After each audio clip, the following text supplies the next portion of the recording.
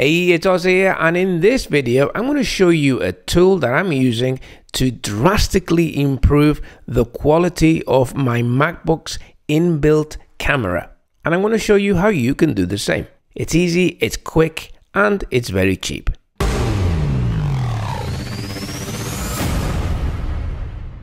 Okay, so if you happen to work on a MacBook like I do, then you may have noticed that the camera is not that good.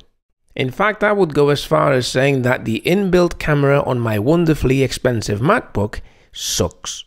Now, I've been doing online consultations over the years and I've always relied on the inbuilt camera in my Mac.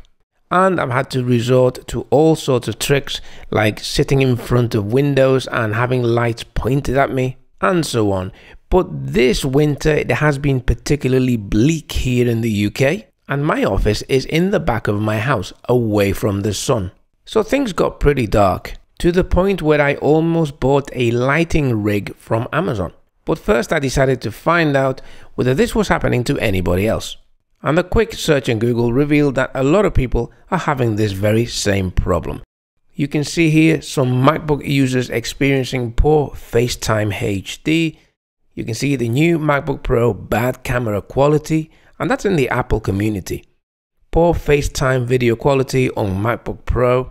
MacBook owners report poor FaceTime camera quality. MacBook's FaceTime HD camera quality issue. Yes, the MacBook's FaceTime HD camera is awful. And on and on. So that's how it is. We're stuck with a camera that's really not very good. Luckily, I found a tool. It's very small, it's very lightweight, and it actually fixes this problem. Let me show you. Okay, so this is me inside ScreenFlow, which is the application I use to record my desktop. And you can see the quality of the camera. It's not too good, not too bad.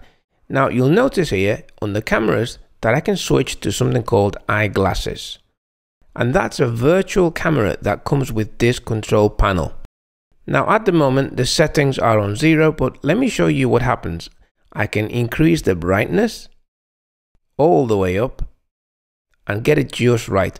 I can increase the temperature, make it warmer, make it colder. I can also change the tint, make it more green, more red.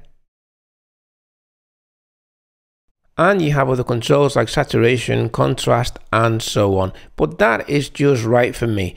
Now this bit of film I shot last night under a bright light. But you can see that even under the bright light, the default HD, or rather the inbuilt camera on my MacBook wasn't that great. But using this, I was able to crank the brightness right up, and it actually looks like it's plain daylight and I'm somewhere else in the world where the sun shines brightly.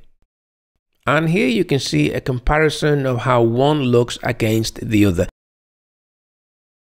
Now this software is a virtual camera. So the way that it works is it tells your system that it is a camera. So when you use an app like Skype or anything that uses your video, your system will ask you where do you want to take your video input from.